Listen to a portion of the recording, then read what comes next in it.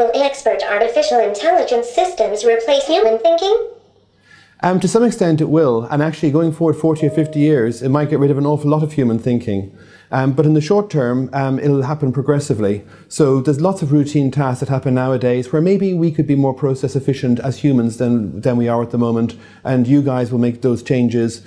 But increasingly, as expert systems become cleverer and cleverer and get more and more data going into them, then you guys will take over from an awful lot of us, I'm afraid. Will many simpler professional tasks be made redundant?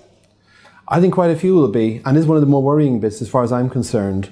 At the moment, an awful lot of junior professionals spend a lot of time learning what their trade by doing these simple tasks, and by doing them they get exposed to the detail of what we do as engineers, not just in civil engineering but in all professions. It's actually quite an interesting time because you guys are going to bring an awful lot of clarity of thinking to how we do things. It will be a new age in terms of how we deal with all of the professions.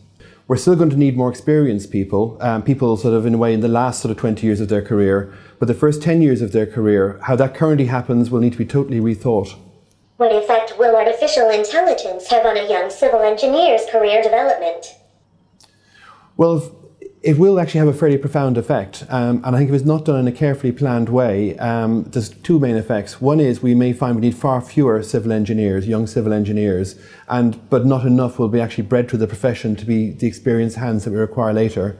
And secondly, in the early stages, as computers like you come along and take over processes, there'll be a tendency to actually over-process and improve, and that means a lot of mistakes will get made. So we need to make sure we do this in a very planned and careful way to make sure that wisdom is brought in as well as process, and also that we don't actually destroy the professional careers that need to be created for the future.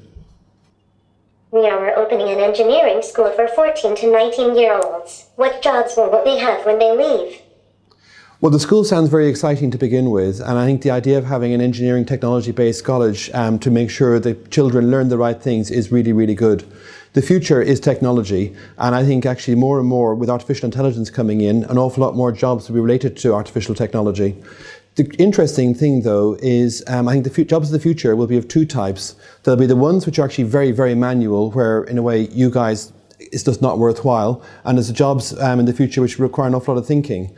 The job market in the middle, I think, will get hollowed out. So I think engaging in technology for kids nowadays is really important.